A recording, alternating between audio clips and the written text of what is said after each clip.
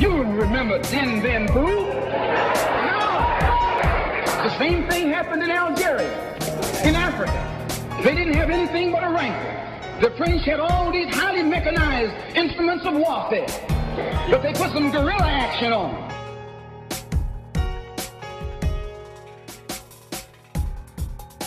Hello and welcome to a Guerrilla History Intelligence Briefing. Guerrilla History is the podcast that acts as a reconnaissance report of global proletarian history and aims to use the lessons of history to analyze the present. I'm your host, Henry Hakamaki, joined by my co-hosts, as always, Professor Adnan Husain, historian and director of the School of Religion at Queen's University in Ontario, Canada. Hello, Adnan. How are you doing? Hi, Henry. I'm well. Thanks. Good to be with you. It's nice to see you as well. And also, as always, joined by Breht, host of Revolutionary Left Radio and co-host of the Red Menace podcast. Hello, Breht. How are you doing today? Hello. I'm doing okay, all things considered. Yeah, I think that's an interesting note to open up on, because that's really what we're going to be talking about, at least at the beginning of this conversation. So just as a reminder for listeners, intelligence briefings are roughly twice monthly bonus episodes that are primarily designed for our patrons. About half of them are early access to patrons on our Patreon, and half of them are Patreon exclusives.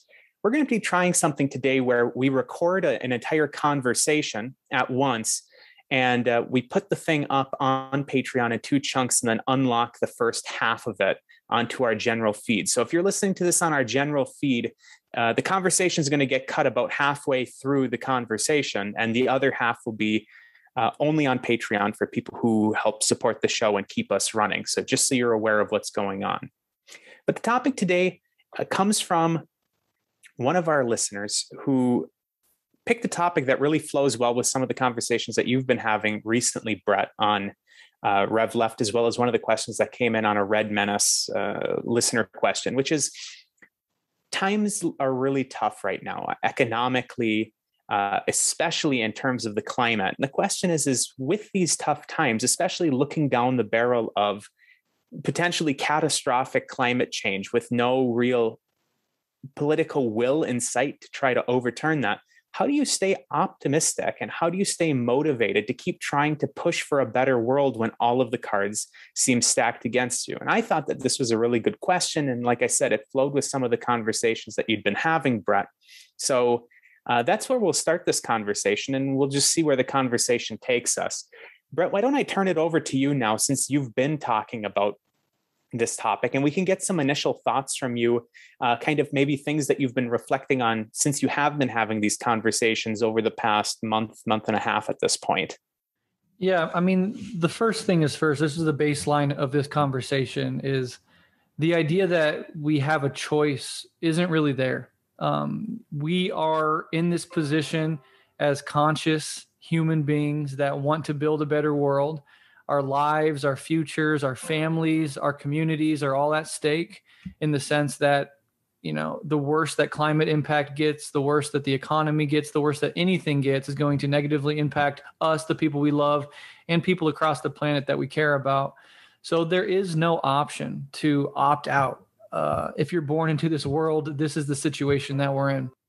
And another thing that I really think is crucial, and something that, you know, I've been telling myself is not only do we not have a choice in the sense that we have to fight in the conditions that we're given, but that pessimism, cynicism, fatalism, nihilism, these are ultimately reactionary. They're ultimately an example of cowardice. That's not to say that I don't feel pessimistic at times, or that cynicism doesn't get the best of me. But to let that take you over, to deactivate you, I think is a form of cowardice. And moreover, it's precisely what our worst enemies would want for us to do, to be so overwhelmed, so black-pilled by nihilism and fatalism that we cease to act. And that by ceasing to act, we cede the ground to those who are looking forward to the chaos and taking advantage of it. When it comes to fascists, when it comes to maintaining the status quo, which very much benefits the oligarchy, the imperialists, the elite the world over. And it's a betrayal to be taken over by fatalism and nihilism, is a betrayal of every other human being on this planet. We need all hands on deck. And so those two things, the lack of a choice and the fact that so much of fatalism and pessimism are just cowardice and reactionary misanthropy dressed up as some sort of rationalism, are at least two ways that we could start this conversation and things that I've been thinking about lately. Adnan, why don't we turn it over to you now? How do you reflect on this moment politically and environmentally, especially considering that you have children? Yeah, well, I mean, that's a great question. You know, the IPCC report just came out, and there's been a lot of discussion about how grim the picture looks ahead. And I think what's worse is that we don't really see a lot of signs of concerted and determined action by governments. And the left forces seem incapable at this point in countries like the United States, Canada, you know, other Western European countries and so forth, where there may be popular consciousness about the significance of impending, the climate crisis and catastrophe that is upon us, to really have influence over these governments, because they're no longer really democratic in a full sense of that word. They may be formally democratic, there are elections, but it seems that we keep being denied governments that actually seem to care. So in light of this, obviously, it's quite reasonable to be pessimistic. And it just reminds me of Gramsci, who, Antonio Gramsci, the great Italian Marxist thinker, had a little phrase that I'm sure many of our listeners have heard, which is pessimism of the intellect and optimism of the will. So when you look with a cold, hard rationality at the circumstances, the conditions, the present status of left-wing forces, of course, you would have to be pessimistic, because you need to have a realistic assessment of what you're facing. But we still have to maintain some sense of optimism that if there's the political will, if we will ourselves to continue to be engaged, as Breht said, that which we have no choice but to, there's that can balance it to some extent. But what I turn to, I just want to add one other thing that is a little dispiriting at this particular moment, which is fragmentation even in the media culture of the left. I mean, there have been some very positive things that have developed in the last decade with alternative media. We always knew that corporate media was in the hands of capitalist forces. It was never going to portray and represent people's struggles and movements and tell us what's really happening and inform, an active community of workers and citizens that want to change the world for the better. So people started developing online and through new technologies, through social media, the ability to inform one another, to communicate, and to set our own agenda. And what I think has started to happen is that we've had a kind of culture of political celebrity. We've had polemic and factional sorts of fragmentation that is really undermining the value in some ways of the left media to be there for political education and to be an inspiration to activism. It seems that instead people are spending an awful lot of time in a kind of entertaining tit for tat and argumentation. And this is, to my mind, somewhat dispiriting, because while we might enjoy the arguments and we do need to be rigorous on theoretical terms about the positions that we take, it's possible to make arguments and still be generous to one another and recognize that there are larger goals that it's very easy for us to be distracted from. We're already kind of weak and disorganized, and if we participate and contribute further by, through egoistic or narcissistic, attacks on one another, we're doing the work of the right wing. The right wing is delighted to see, the disarray that I think, we're facing. So, I don't have good advice about how I can keep going, because I also have, periods of feeling quite depressed about where we are.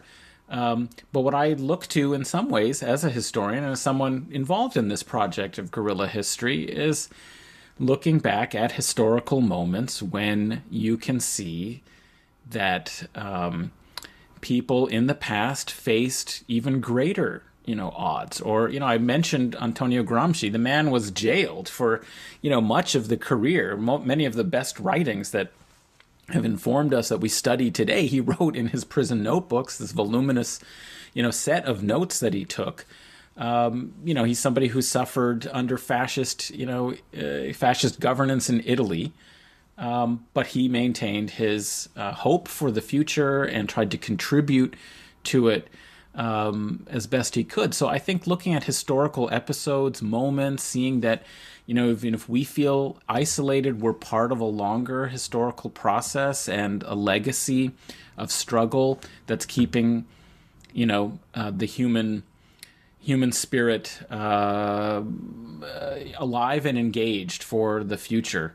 And that's all, in some ways, we can do. So I'm hopeful that in some ways, perhaps guerrilla history provides a little bit of inspiration and education that can help people through what are clearly very dark times.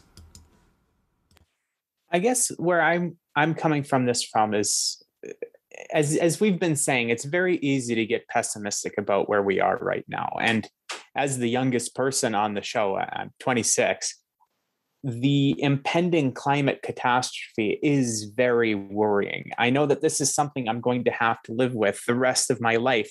Even if we take incredible mitigation strategies right now, a lot of the harm that we've already done is irreparable. We can avoid, if we take dramatic measures, the most calamitous scenarios that are being mapped out by some of these organizations that are doing climate modeling. But much of the damage that's been done is already locked in stone. And I'm going to have to live with that for the rest of my life. So it's very easy to become pessimistic about things like the climate. It's also very easy to be pessimistic about politics more generally. Being from the United States originally, we look at the political situation of the country, and every once in a while we get a representative or a senator who seems like they might be rolling the ball in the right direction. They're not where I want them, certainly, but once in a while it seems like there's going to be a representative who might be going in the right direction. But in the House of Representatives, there's 435 members. There's 100 members in the Senate. Even if you have one person who might be right on a particular topic, the vast majority of the forces of capital that are represented within the legislative body are going to completely snowball them so that even their voice is being hidden. And we know that the media also plays a role in this. Adnan, you just pointed that out. The corporate media is not going to allow those dissenting opinions to be heard by the mass populace because who knows, some of them might be popular.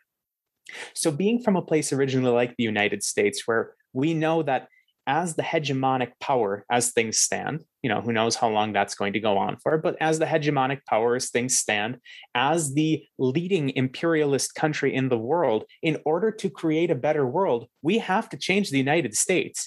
It only does so much to have national liberation in, this country or that country. It only does so much for a socialist government to take power in this country or that country, these periphery countries.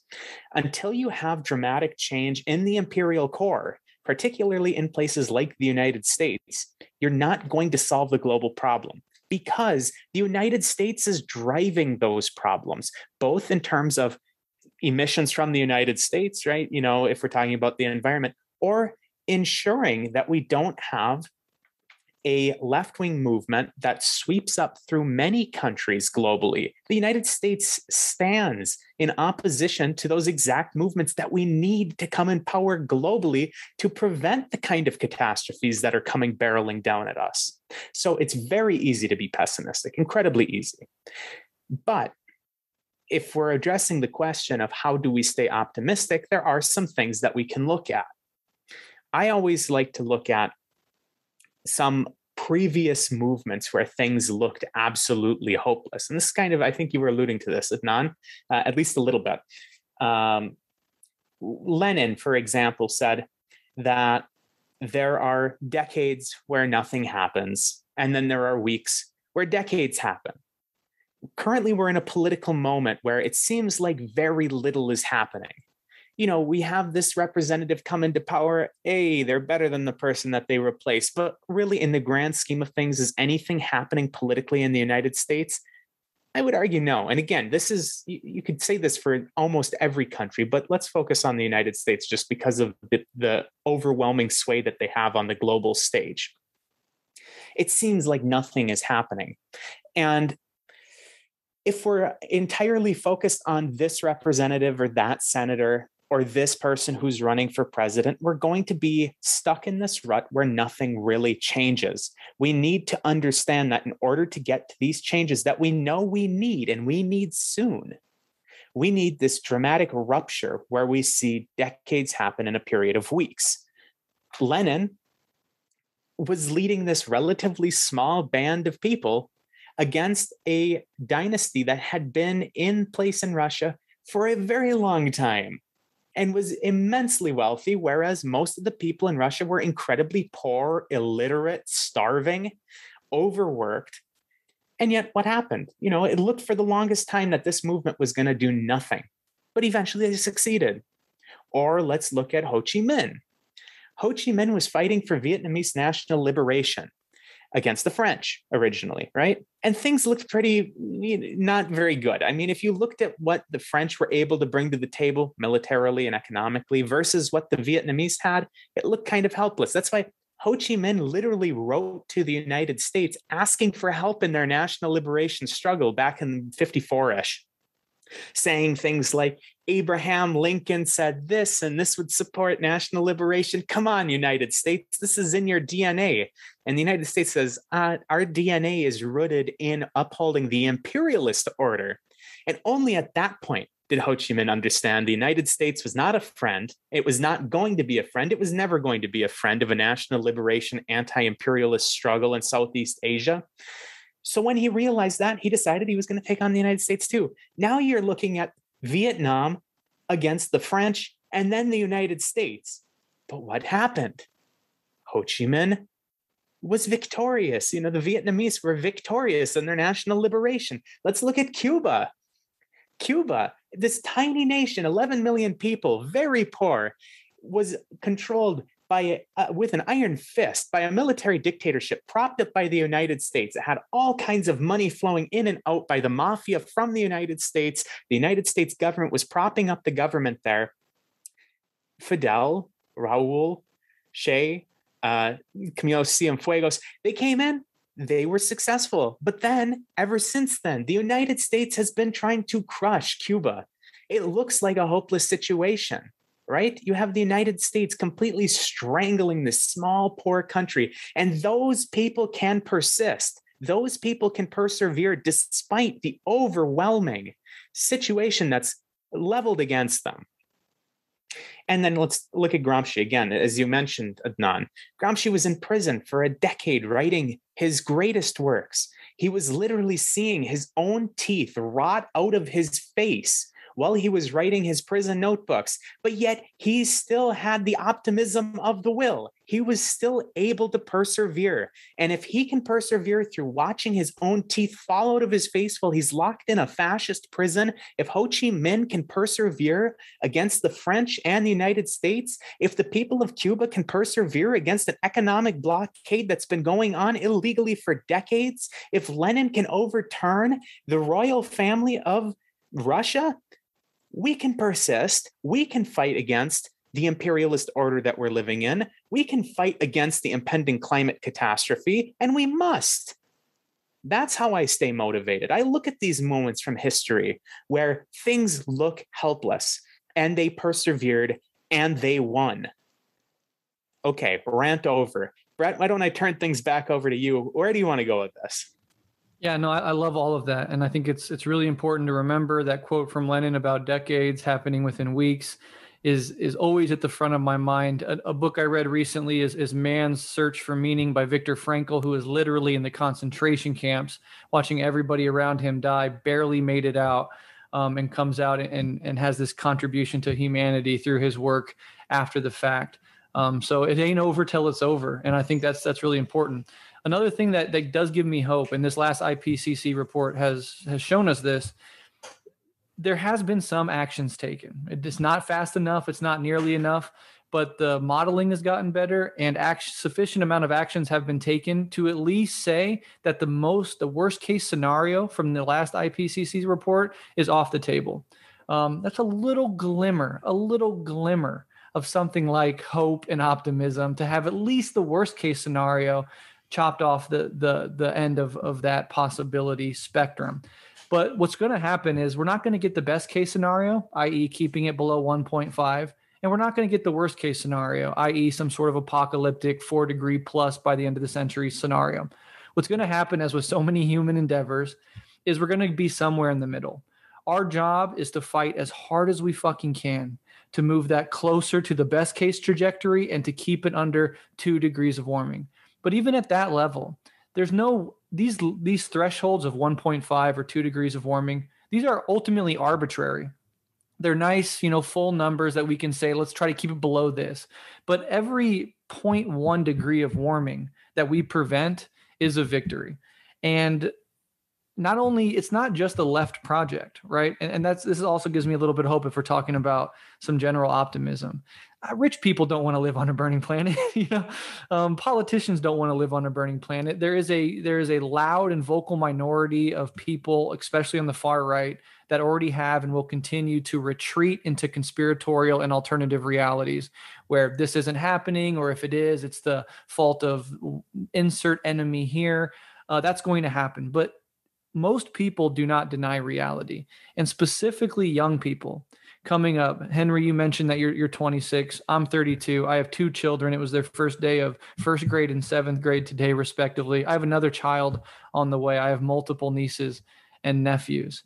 Already, the older kids are aware that this is happening, and they're not going to sit back and let their futures be destroyed. They don't have the luxury, like some Fox News boomer does, to retreat into a false reality of fever dreams and conspiratorial thinking. And so as these young people come up, there's going to be an increasing amount of pressure. As we see the impacts of climate change, there's going to be an increasing amount of pressure. Just over the last year, recent polling from Gallup has showed that for the first time, climate change has broken into the top 3 issues that Americans care about, because they're looking at the wildfires, they're looking at the heat waves, they're looking at the droughts, and they're saying this impacts me personally. Interestingly, the only other issue that was above climate change in the recent Gallup poll was healthcare. These are 2 winning issues that the left has championed for years and years and years, and will continue to champion going forward. Another little layer of optimism, and I say this just to fight against the worst aspects of black pill nihilism, is that we've done a lot of irreparable damage without a doubt. But nature is also astoundingly resilient. If given half a chance, it will bounce back. We have done things like tackled the ozone problem, which was turning out to be an existential crisis decades ago. We've stopped the problem and even reversed it in some respects. There have been species that are going extinct almost every day, but there have been species that have been brought back from the brink by conscious human intervention and the stopping of bad human actions. That's going to continue. Farming, this is a core of any human civilization.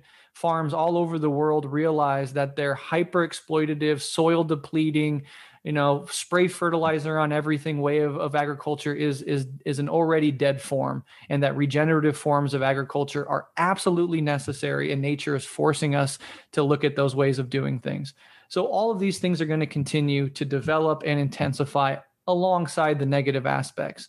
Now, when you go on 24-hour news or you go to the headlines, you're going to see horror stories till the day you die. That's true. And even if we stopped all carbon emissions today, as Henry alluded to, we have another 20 or 30 years of warming baked into the system already. So it's not going to be pretty. But at the same time, sometimes focusing on those headlines, which are sensationalist and get clicks, can take away from having a balanced perspective of all the other developments that are happening alongside those negative ones. And so it's not going to be the best case scenario, but it's also not going to be the worst case scenario. It's not going to be the end of humanity as we know it. It's not going to be extinction, but it is going to be a radical transformation. will this radical transformation end in a better, more equitable, more sustainable planet for all living beings?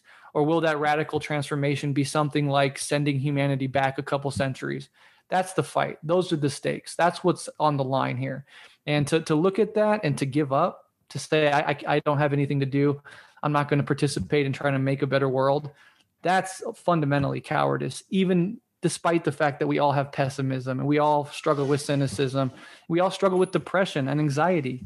I have eco-depression. I have eco-anxiety. I'm grieving for the loss of the biosphere. I break out in tears randomly throughout the day in the face of what's happening globally.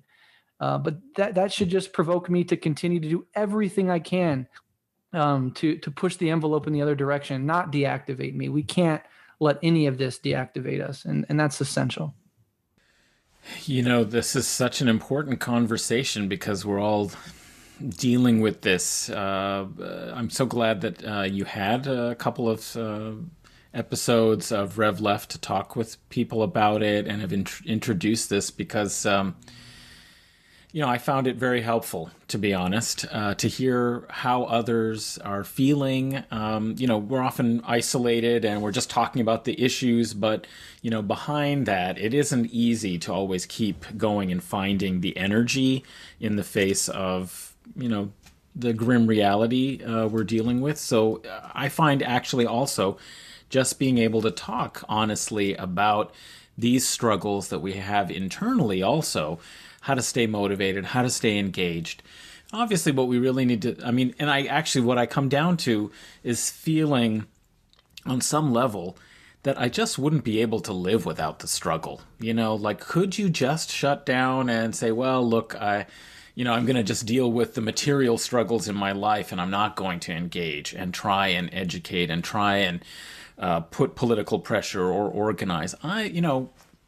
Maybe everybody's different, but I feel like even anybody with a conscience, with a sense of morality and ethical principles, which everybody on the left should be coming, you know, to this work and to those positions from a place of those kinds of principles, of caring, of empathy for others, of a sense of justice.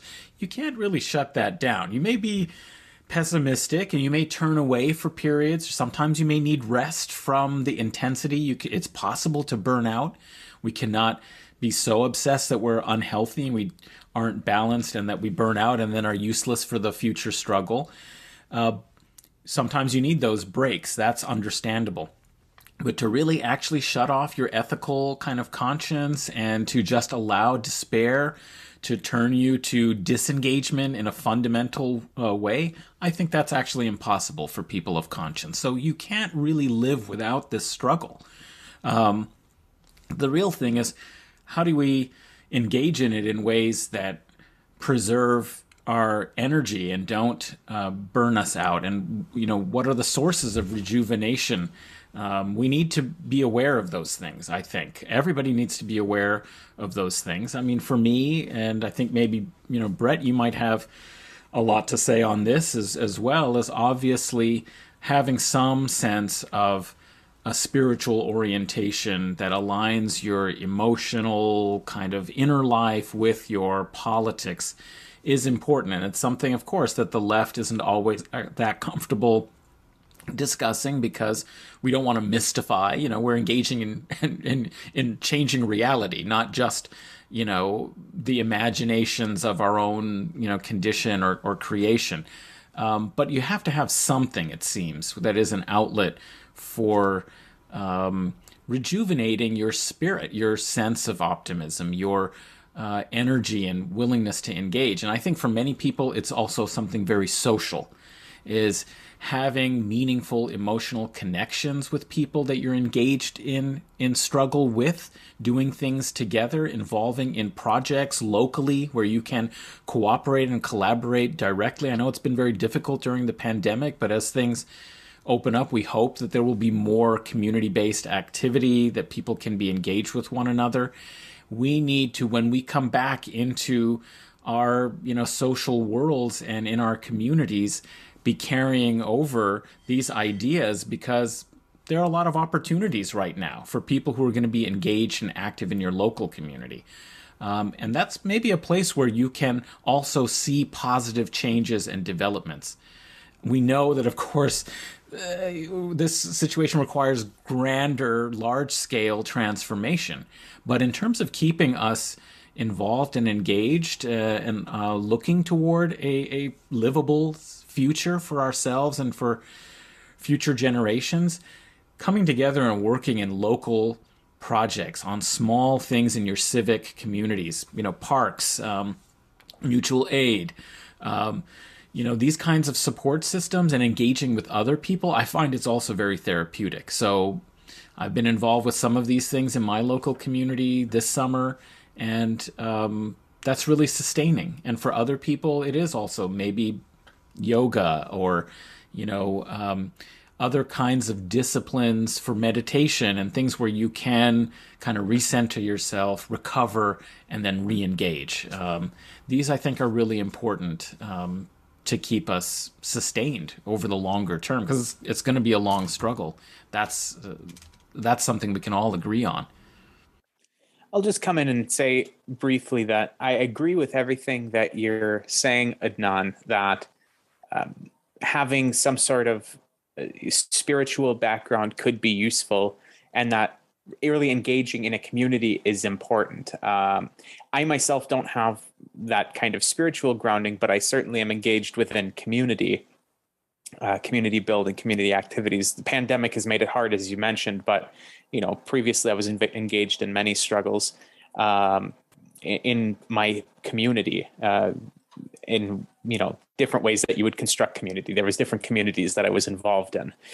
But one thing that also motivates me is, beyond the fact that I know that it is possible for us to break out of this seemingly impossible death spiral of capitalism, imperialism, and climate change, I know that it is possible based on historical examples, like some of the ones that I laid out, through some theoretical examples.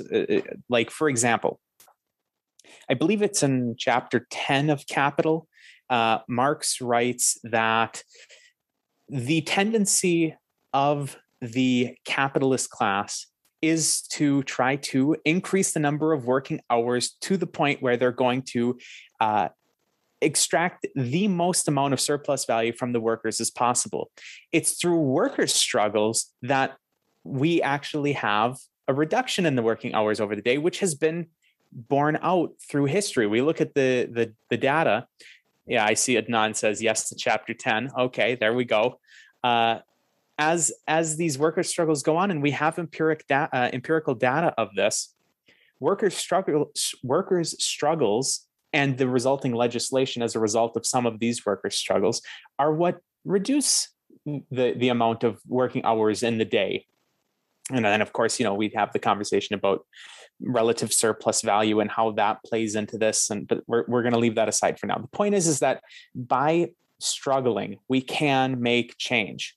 But something that also motivates me, and it's probably not the best thing to have as a motivating factor, I'll be interested to see what you have to say about this, both of you, but is anger, because I see the injustices in society. And I understand the injustices that are taking place by, for example, corporations who are selling our future in order to make profit in the short term by, donating to candidates who are going to cut environmental regulations, for example. Just a very, very obvious example, something that happens every single election cycle. The companies that produce most of the environmentally hazardous, dangerous, degrading chemicals, they always find candidates who are going to cut any sort of regulations that would inhibit them from extracting the most amount of profit possible from their production processes. And they put the money to them. They know that they're harming the environment. They know that people like me and like your children, Brett's children, they know that we are the ones who are going to bear the cost of this. It's just an externality to them, something that they don't even have to think about. And that makes me angry because they know. Same thing with the cigarette companies. They knew that the cigarettes were causing lung cancer. And they hid that intentionally in order to keep making the profit. These things make me angry. Imperialism makes me angry. When I see the US and France involved in West Africa, just look at what's been happening in Mali recently. They've had coup after coup after coup, literally coups within coups, led by the same people, cooing themselves in order to, lock down more power. No, I'm serious. I see, Adnan, you're laughing, but this is literally what's happening. There's the coup, guy comes into power, he realized he didn't have enough power, so he leads another coup. Well, he's already in power in order to consolidate power. I mean, it's crazy. And the conditions for that are set up by American and French imperialism in West Africa, both within Mali itself, as well as the surrounding countries, Libya being a very obvious example of this. These things make me angry, and that's what motivates me to continue to fight against it. Because one, I know that change is possible, right? So that's kind of the optimistic side of things. But then I also have this pent-up rage that there are people that are intentionally causing harm to people that they see as less worthy of humanity than themselves for their own benefit.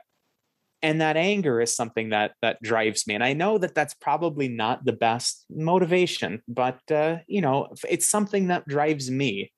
I don't know if either of you have anything that you want to say about that, because I know that, you're not supposed to act as a result of anger. You get told that ever since you're, 2 years old or whatever, but that's something that has always been a driving force behind my activism and whatnot. The things that make me angry are the things that I speak out about. Yeah, I mean, I think that's an unavoidable part of having a conscience in a world that's so fundamentally unjust. And anger, I mean, I feel violent rage. I feel like disgusting feelings of like murderous revenge when I look even today at like politicians who want to dance around the subject or say we don't know enough, or just when I think about every single right winger I've ever debated with for the last 15 years who, all the way through were climate denialists until it's just undeniable. And then they shifted a little bit. Well, maybe humans aren't causing it. And then that's proven to be false. Like, well, there's nothing we can really do. I mean, these people are, in every sense of the word, fucking evil. And there's two types of climate denialists. There are the cynical, scumbag, lying snakes of Exxon and Republican politicians who know better and then spend their money, time, and energy muddying the waters so they can continue to extract as much profit out of the situation as possible. I mean, those people in any just society deserve to be publicly executed, in my humble opinion. And then there are the useful idiots. The people who, because of their already pre-existing ideological commitments, maybe just don't really know and are wanting deep down ideologically they don't really want to challenge capitalism anyway. And so, it's a nice narrative to take on board and their side saying it. And so they're not really lying, but they're sort of like the useful idiots of the snakes at the top of the hierarchy that are lying. Those people I have no patience for, but less violent rage toward. But at the same time, I realize the limitations of those feelings of rage and revenge and hatred that I have in small order. They're important motivators. As you say, I'm enraged in the face of any injustice, but then I try to balance that with a love of all the people that are innocent, that want to be good in the world, that are being hurt by these very people. And that love-hate balance, I think, is an interesting dichotomy to play with. You don't want to get burned up in nothing but hate such that you lose your ability to love and see the other side of the people you're fighting for, the future of humanity that you want to live good, healthy lives. And so whenever I'm feeling too burnt up with that rage, I try to counterbalance it with love and gratitude for the things in my life and the people in the world that I do care about. And I think if you can maintain that balance, that's an important motivator on both ends, but you don't get too tilted into either naivete, or into a sort of rudderless rage that doesn't do much for anybody except kind of hurt you in the process, because feeling rage and feelings of needing to get revenge actually eats you up from the inside. They're not pleasant emotions. So you don't want them to get too out of control. But I would say, importantly, before I hand it off to Adnan, and I have plenty of other things to say, but on this one point, it's essentially crucial that we don't let our compassion die. There is such a thing as compassion fatigue. There is such a thing as seeing so much tragedy and unnecessary suffering that you sort of get burnt out on your ability to feel compassion at all. That's a natural process. I mean, there's only so much that emotion can take. And that's where I think either conscious spiritual practices that consciously cultivate compassion can come in, or getting embedded in your community such that you see day to day the people's lives that depend on you making a better world. And that can generate a compassion as well. So don't let this system destroy your empathy and compassion, because that's honestly what it seeks to do in so many ways. The nihilism, the hyper misanthropy we see sometimes, humans are a cancer, fuck them. That is your compassion being slaughtered by the powers that be that want to maintain the status quo. It's revolutionary to maintain radical love and compassion in the face of that. And then one more thing I just wanted to say about plus the spiritual stuff and the anger motivation is I find it very helpful to spend as much time as you possibly can in nature. Alone, go on walks, and it doesn't have to be crazy. You don't have to go like on 7-day camps. Go out to a lake, go kayaking, walk through the woods, marvel at the beauty of the natural world, and embed that love deep into your soul. And you won't ever have a question of whether or not you want to fight for it. It is just so part and parcel with who you are at a certain point, that defending it is as natural as sleeping and eating. And in that sense, we become the earth fighting for itself. We're not separate from this thing. When we seek to protect the biodiversity of the planet, we bubble up out of the planet. We are the planet fighting for itself, seeking to heal itself. And that in and of itself can be a very powerful motivator and hedge against the worst of burnout. Yeah, I want to echo everything that you said, and I just want to clarify that. My anger is because of my love and empathy for my fellow man. It's not completely separate from that. Like, I'm not angry for the sake of being angry. It's because I love my comrades, my community. It's because I feel empathy for the people that have injustices against them that I feel this rage. And I'm just going to say the obligatory Che Guevara quote: "If you tremble with indignation at every injustice, then you are a comrade of mine." That's really the tact that I try to take here. Now, Adnan, I'm going to turn this over to you now, but I'm actually going to cut the episode right here so that this part will be going out on our general feed. So if you're hearing this at the end of the general feed to hear the rest of the conversation, be sure to sign up for our Patreon. Patreon.com/Guerrilla History, GUERRILLA History. By joining our Patreon, you're supporting the show, helping us continue doing what we're doing, helping us pay for platform fees and research materials and whatnot. So it's really helpful if you do sign up for there. And patrons, in 1 second, you'll hear, or actually I'll put up the second half next week on our Patreon. So patrons, you'll hear the continuation of this conversation next week.